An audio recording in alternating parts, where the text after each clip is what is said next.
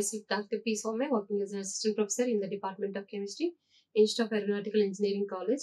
In this session, I am going to cover the topic environmental legislations, Water Act and Forest Act. This session, I am going to discuss about Water Act and also Forest Act. So, what are the legislations? Environmental legislations.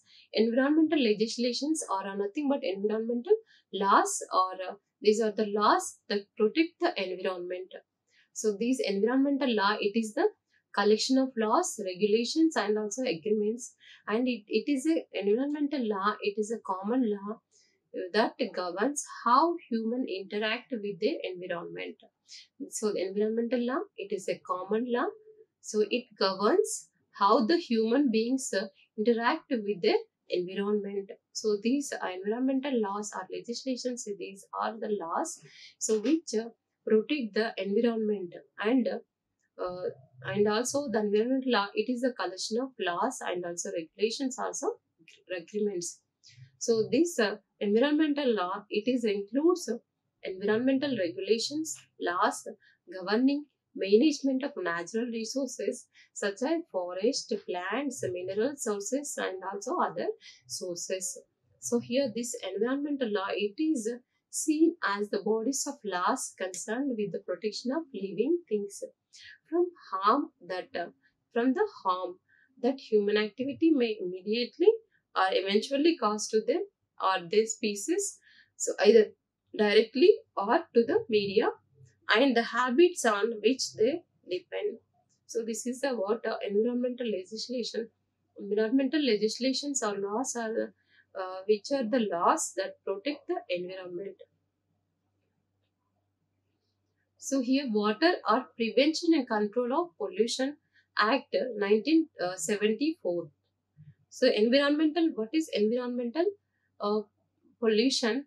So here it is defined as such contamination of in environmental pollution. What is water pollution? It is defined as such contamination of water, or such as alteration of physical, chemical, biological properties of water, or such discharge as is likely to cause nuisance or render the harmful or injurious to public health and safety, harmful for any other use or aquatic plants and other organisms or animal life.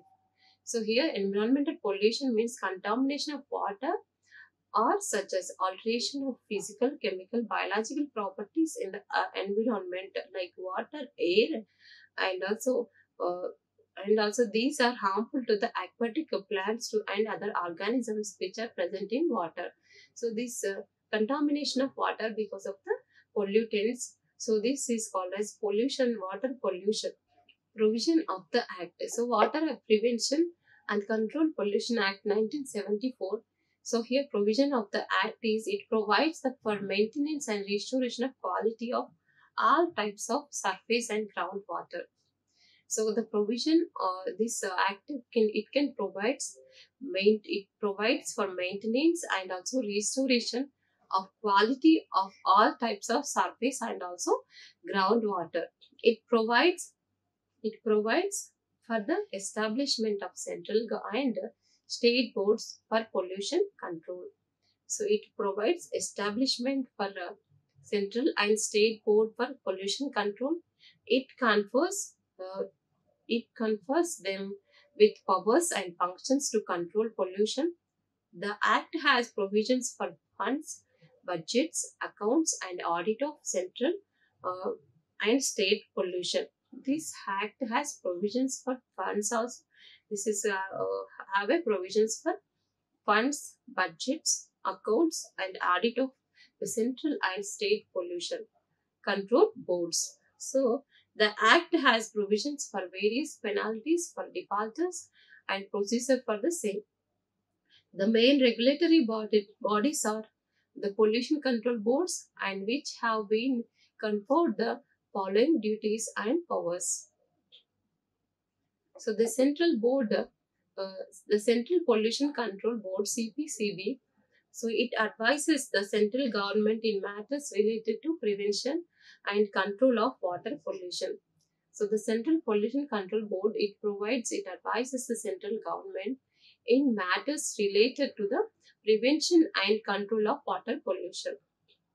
So it coordinates the activities of state pollution control boards and also provides them technical assistance and also guidance. So the CPCB, it coordinates the activities of state pollution control boards and also provides them the technical assistance and also guidance. And the CPCB organizes the training program for prevention and control of pollution, and it is also organizes comprehensive program on pollution related issues through mass media. And also the CPCB collects and compiles and publishes technical and statistical data related to pollution. So, the CPCB also prepares manuals for treatment and disposal of sewage and trade effluents. So, the Central Pollution Control Board, so these lays down standards for water quality parameters, and this CPCB plans nationwide programs for prevention, control, or abatement of pollution, and it is also establishes, recognizes laboratories for analysis of water sewage or trade effluent sample.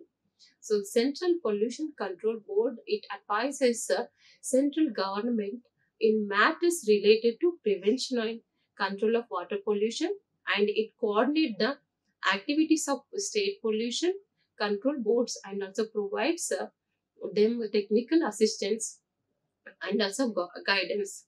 So the Central Pollution Control Board, it will organizes the training program for prevention and control of pollution, and it is also organizes the comprehensive program on pollution related issues through mass media, and also it collects and compiles and also publishes technical and statistical data, so which is related to the pollution, and it is also prepares the manuals which are used for the treatment and also disposal of sewage and trade effluents. So these CPCB lays down standards for water quality parameters. So these plans for nationwide programs for prevention, control, abatement of pollution, and also finally it establishes and recognizes laboratories for analysis of water sewage or trade effluent sample. So the state pollution control boards, so these also have similar functions to the executed at the state level and are governed by the direction of CPCB. So state pollution control boards, these also have a similar functions as that CPCB, Central Pollution Control Board. So the CPCB, the SPCB, that's State Pollution Control Board. So the board advises the state government with respect to the location of any industry, so that might pollute a stream or a well. So it board advises the state government with respect to the location of any industry, so that might pollute a stream or a well. So it lays down standards for effluents, and also it is empowered to take samples from any stream, so well or trade effluent or sewage passing through an industry. The state board, it is empowered to take legal samples of trade effluent in accordance with the procedure of laid down in the Act. So the sample taken in the presence of the occupier or his agent, it is divided into two parts, sealed signed by both parties and sent for analysis to some recognized lab. So if the samples do not conform to prescribed water quality standards, so then consent is refused to the unit. So here every industry, it has to obtain consent from the board by applying on the prescribed form, providing all technical details along with the prescribed fee, following with which of the effluent it is carried out. So that then the board suggests efficient methods for utilization, treatment and disposal of trade effluents. So these are the functions of State Pollution Control Board. So here Forest Act. Forest Act is, so here it is used for the conservation of forest. So the mainly the Forest Act 1980, it is deals with the conservation of forest.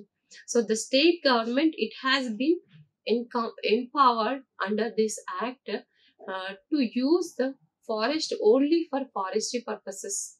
So if at all, so it wants to use it on it in other way, so it has to take prior approval of central government, so after which it can pass orders for declaring some part of reserve forest for non-forest purposes. So example, mining or for clearing some naturally growing trees and replacing them by economically important trees. So it makes provision for conservation of all types of forest, and also for this purpose there is an advisory committee which recommends funding for it to central government. So if any illegal non-forest activity within a forest area, it is can be immediately stopped under this act. So if any illegal act, any illegal non-forest activity within a forest area, it can be immediately stopped under the Forest Act 1980. So here the non-forest activities include clearing of forest, land for cultivation of any type crops. So here non-forest activities, these including clearing forest land for cultivation of any type of crops, and construction work in the forest for wildlife or forest management, it is exempted from non-forest activity. So non-forest activity, it includes clearing forest land for cultivation of any type of crops. But the construction work in the forest for wildlife, or forest management, so it is exempted from non-forest activity. So example, fencing, making water holes, pipelines, checkpost. So these are coming under non-forest activity. So but these are exempted from non-forest activity. So Forest Act 1990. So in 1992, amendment in the Forest Act taken place. So here the 1992 amendment in the Forest Act, it is has the provisions for allowing some non-forest activities in forest. So in these provisions, it will provisions for allowing some non-forest activities in forest. So without cutting trees or limited cutting with prior approval for central government. So these activities of setting transmission lines, seismic surveys, drilling and hydroelectric power projects. The wildlife sanctuaries, national parks are totally prohibited for any exploration or survey under this act without prior approval of central government. So and also cultivation of tea, coffee, spices, rubber and plants, so which are cash crops. So these are included under non-forestry activity. The cultivation of tea, coffee, spices, rubber plants, which are cash crops. So these are included under non-forestry activity. So the cultivation of fruit-bearing trees, oily yielding plants or plants of medicinal value in the forest area, these need to be first approved by the central government. So the cultivation of fruit bearing trees, oil yielding plants, also plants for medicinal value in a forest area, these need to be first approved by the central government. So in this 1992 amendment has taken place in Forest Act. So here next one is this cultivation. It is a type of silk yielding insect. It is a type of silk yielding insect in forest areas by tribals as a means of their livelihood. It is treated as a forestry activity as long as it does not involve some specific host trees like Arjun and Assam. So the plantation of mulberry for rearing silkworm, it is considered as non-forest activity. Mining is a non-forest activity and it is prior approval for central government mandatory. So mining in forest also, it is a non-forest activity. So we have to take approval from the central government. So the central approval from the central government board, it is very mandatory for mining in forest. So removal of stones, badgering, etc. So these are fall under non-forest activities. So any proposal sent to government for a non-forest activity, so must have a cost benefit analysis and environmental impact statement, so of the proposed activity with reference to its ecological and socio-economic impacts. Thank you. Like, share and subscribe. Hit the bell icon for more updates.